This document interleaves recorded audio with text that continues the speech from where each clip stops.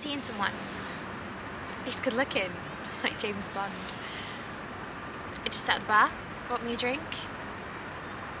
His clothes were so posh. No rips or stains on them, no grazes on his forearms. Shirt tucked in, like a proper man. He's got big arms. Like if you squeeze you too tight, he'd crush you. Tonight, a film, maybe, or a restaurant? I can't. I told you. Actually, I'm just driving, so can't really be talking to you.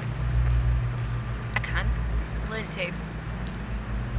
A few months ago, so I really have to. All right then, got to go. Bye. Bye-bye.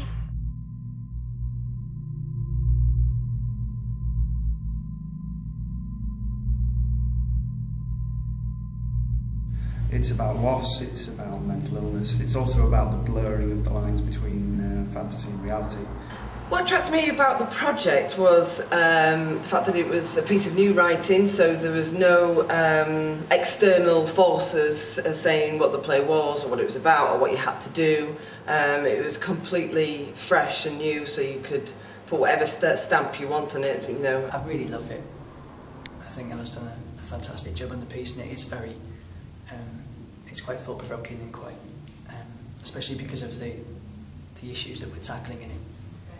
It's something I've never seen very often in theatre.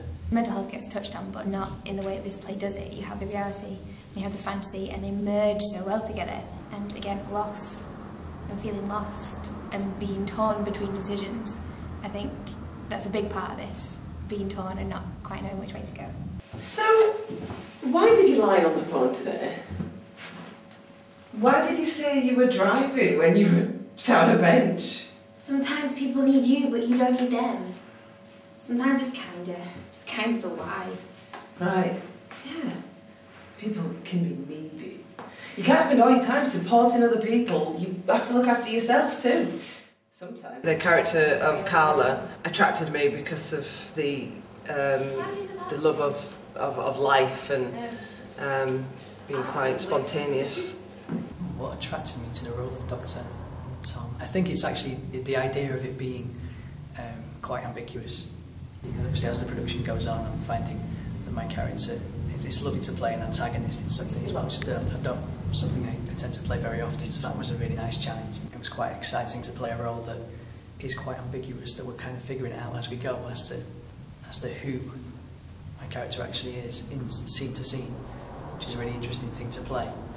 Whereas usually, traditionally, obviously, you play a character that's very much one thing, one intention, and playing it through and stuff like that. Yeah, it's been great, it's been really fun. I thought the role that I'm playing of Helen is very interesting because she's a psychiatrist who has her own issues, and she's been through her own traumatic experience and is, yes, trying to help somebody else. So it makes for a very interesting role to play. I guess there's a lot of deep character work and a lot of background has gone into it to make it very real and make it come alive. As director, it's my job to kind of nurture it and bring it into life, really. I've directed an awful lot of films, short films, and a couple of feature documentaries, that kind of thing before. And it was really, seeing this was a really good chance for me to kind of stretch out into theatre. I think as a director it's important to be able to master as many disciplines as you can, really. Certainly theatre is something that's got a huge heritage in the UK. It's far more revered in the UK than it is anywhere else in the world, I think. And so as a director it's important to be able to do theatre as well as film.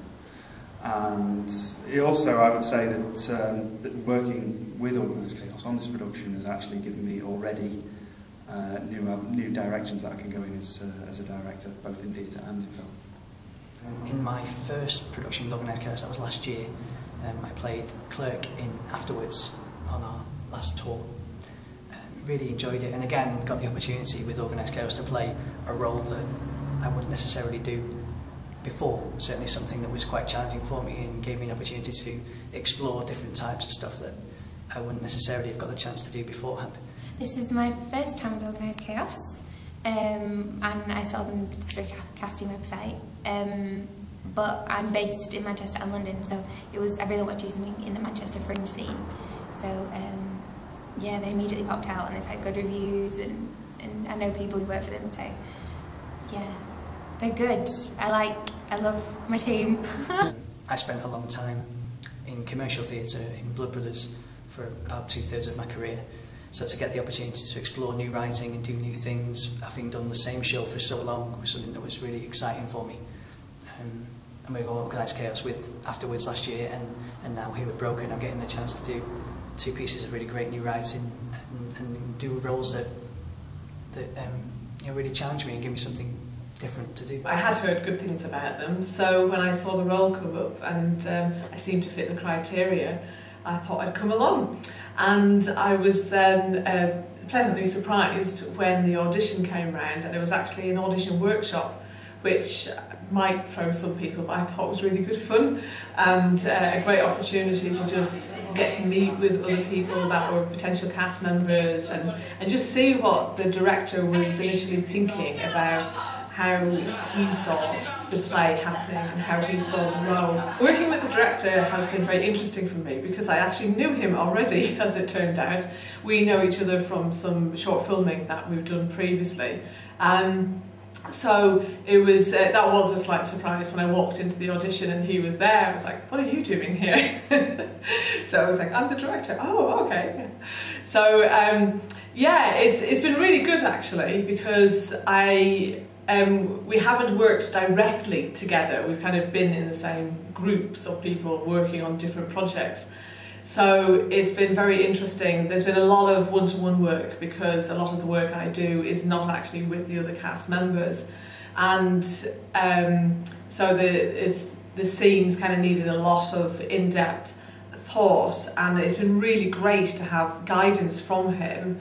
Not every director is an actor's director, and I would say that Paul is, which really helps because you're getting that steer and that feed on what does he see as, you know, how the different scenes fit into the whole theme and arc of the play and the story, and what's going to really work to kind of not just make your own scenes work, but work in the context of every other scene as well, which I think is actually particularly important for my role because so little of what I do is actually interacting with the other cast members. I'm on the stage on my own most of the time, so I've really needed that support and guidance, so it's been much appreciated. Other things I've toured have been TIE, kind of pantomime, kind of silly things really, so to do something serious, and that's up north in my hometown, Oldham, yeah, and you get to experience big theatres that I grew up with, like the Lowry and the Coliseum and the Lantern. I went there as a kid, so to then have to get the opportunity to perform such a great play there is definitely a big perk. When I saw that it was going to be the Lowry, that was quite exciting, so that's another thing that drew me to the project. Excited, apprehensive, because I haven't done theatre since before training in education for about 6-7 years now. I've just been doing more short films and stuff, so it would be nice to be on the stage again, you know, with an audience and get out there really. This is actually my stage debut as a professional actor, so I'm quite excited about being in front of a live audience. I'm really looking forward to touring this. I've worked as a technician on a few different tours, and it'll be nice to be the one who barks the orders and gets upset and tears my hair out really.